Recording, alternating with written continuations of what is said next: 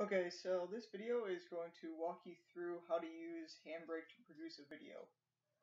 So start by launching Handbrake,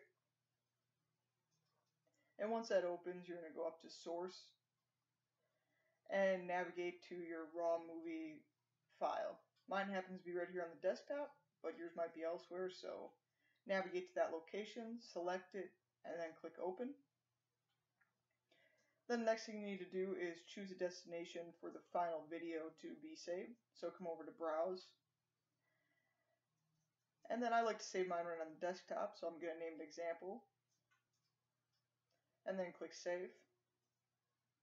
And as you can see, I lost the MP4 extension, so I'm going to add that back quick. Next, you're going to come down here under the Video tab and change it from constant quality to average bitrate, and then change this number to 2000 kilobytes per second. And then come up here where it says chapters and drop that down to say seconds.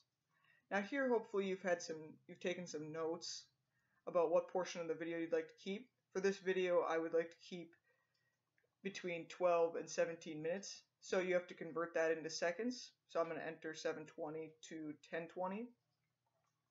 And if I click off of here, you'll be able to see that my duration changes to 5 minutes. Once I've done all of that, I can come to the green button and click Start.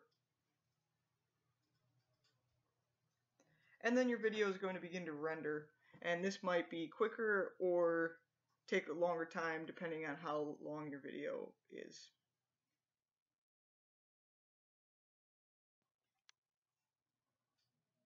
And once your video is done rendering, you'll see this finished message down at the bottom and also a pop-up which you can click OK.